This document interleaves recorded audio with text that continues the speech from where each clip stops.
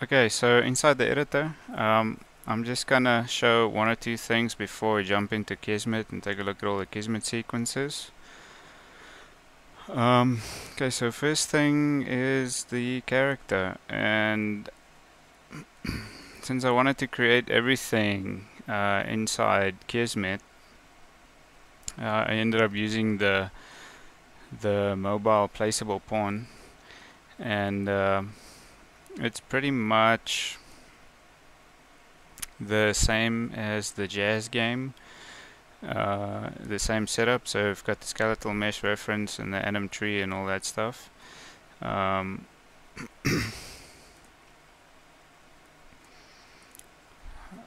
I've got my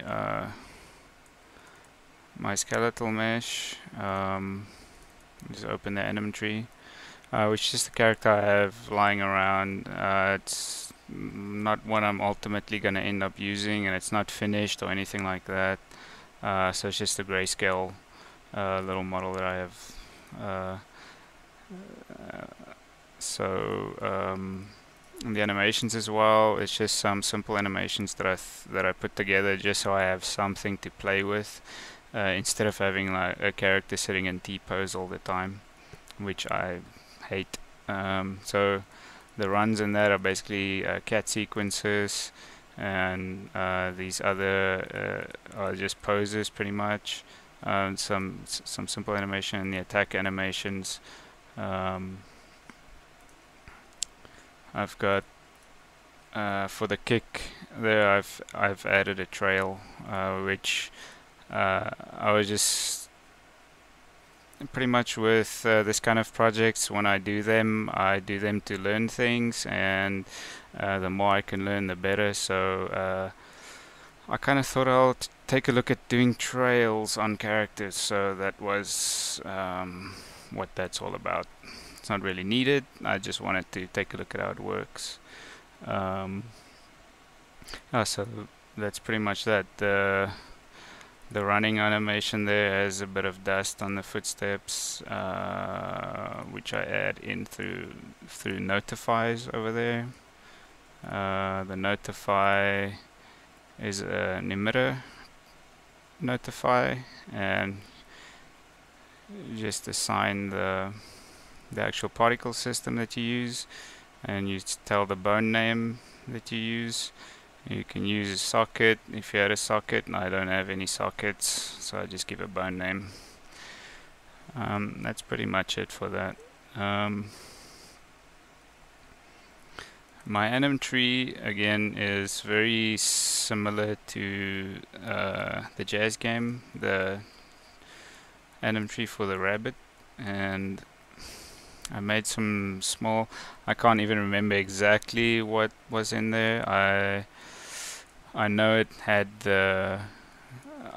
a full body node, I think, and I think the head node and or the upper body and the head node. I think the jazz game has. I added a full body because I want to play animations on the whole character through Matinee, and I kept the upper body and the head node just in case, and then I added a falling physics section there, so when the character falls, it goes into the falling animations, and of course the walking and uh, so it'll blend by speed the idle when you stand still. Obviously, let's take a look at the properties quickly.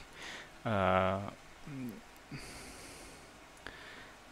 the speeds there are, at idle 0, it'll play it'll play the idle at 50. At speed 50, it'll play the walk, which is the same walk sequence as the normal walking sequence. I just slowed it down quite a bit, and then the normal walking sequence plays at 300, which is my walking speed, and at 600 the running, which 600 is my running speed, double the walking speed.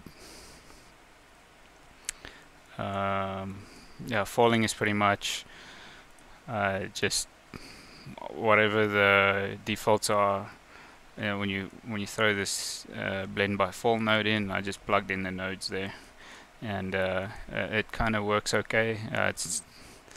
It's not 100% perfect. I didn't care about that too much. I just wanted something different when you fall, other than a walking animation playing or idle animation playing or something like that.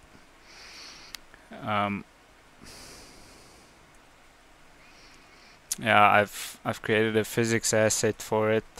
Originally, because I wanted to have the hair flow when you run, I haven't been able to make that work. It's easy to make it work on a scripted pawn or a skeletal mesh or something like that. You know, a simple skeletal mesh. I can't seem to get it working on the UDK on the mobile placeable pawn. I'm not sure where it gets. It must be getting disabled somewhere in the script. I've looked for it, but I haven't been able to find it. I know it's a special section to allow these bodies that you set to always full anim weight. When you set those, is to allow those to actually always do physics. They just don't actually work on the mobile placeable pawn for whatever reason. I have no idea. I haven't been able to track that down. Okay, so I've got the pawn for the character. I've got this camera that I attached to 0 point on the character, and then I've got this camera which is the view camera, which I attached to that camera. And I've got this other extra camera that I use to attach the character, and then attach where I spawn the attacks, the projectiles and stuff from. Also in the level, I've got these guys, which are my enemy spawn points, and the crowd. They're basically crowd control points or crowd destinations.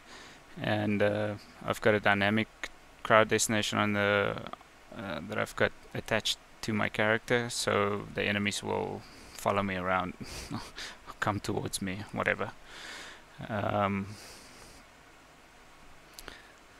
Okay, so that's pretty much it. Otherwise, it's just a simple little test level that I that I built just to run around in and test things. Okay, so jumping to the Kismet.